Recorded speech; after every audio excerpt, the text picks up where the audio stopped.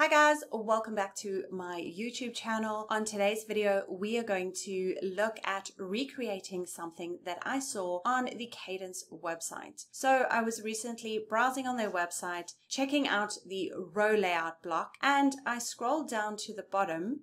And what I saw was this single column layout with the gradient overlay background. And I thought it would be really great to create a tutorial video to show you how to create this on your own website. So here I am in my website. I already have the Kadence theme installed and the free Kadence blocks plugin installed. So I'm going to come here to pages and I'm going to add a new page. So you'll be able to add this to a page or a blog post. So I'm going to give my page a title. And now what we want to do is to add the row layout block.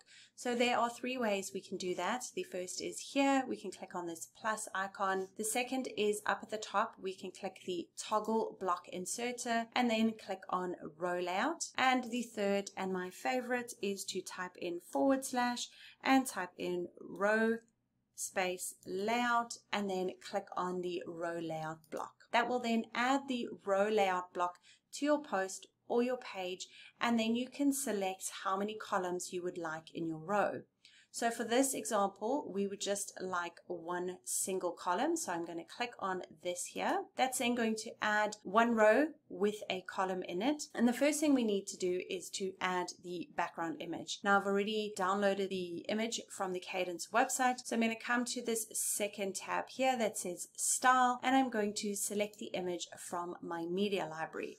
So there it is there. I've already uploaded it and I can select that. That then adds in my image, and I just want to create some height in my rows. So I'm just going to pop over to the advanced tab and come to structure settings and change the minimum height to about 600. Now the next thing we want to do is to add the gradient overlay. So to do that, we're going to come down to these background overlay settings. But before I do that, I just want to give you a quick Kadence tip is whenever you're finished with a settings, it's always good to close that tab. It just makes it easier for you to navigate around the block. So we're going to work in the background overlay settings and we're going to choose the gradient overlay type by clicking on this button here. That will then add the gradient overlay and we can come here and choose the colors we would like. So I've already picked the orange and the green from the Kadence website. So I'm going to come here and I'm going to paste in the hex codes. So I've already got them here. So I'm going to copy them and paste them over.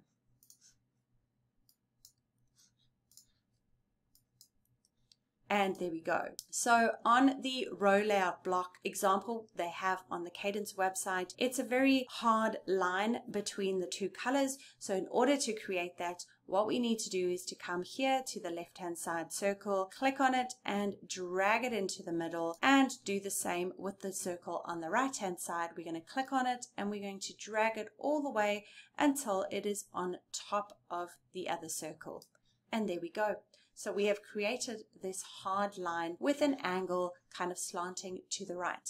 Now to change the angle, all you need to do is come down to the bottom here, change the numerical value, or you can come here to the right and kind of click and go around the circle to change the angle of your color. And there we go. That's how simple it is to create that gradient effect on a row. Now, if you like this video, then be sure to subscribe to my channel. On my channel, you'll find loads more videos on creating a website using Kadence. Thank you, and I will see you soon.